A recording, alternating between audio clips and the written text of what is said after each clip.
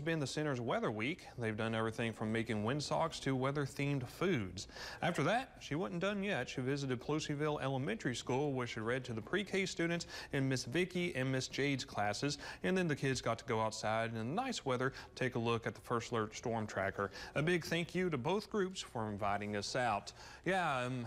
Today I actually did the 4, 5, and 6 o'clock because, you know, she had to travel far enough away. It was hard for her to get back in time to really do the 4 o'clock show. So I've been kind of doing the shows for her today while she was out doing that. And I have 3 of them actually scheduled, not this coming week, but I believe it's the last week of March. So I'll be on the road as well here coming up.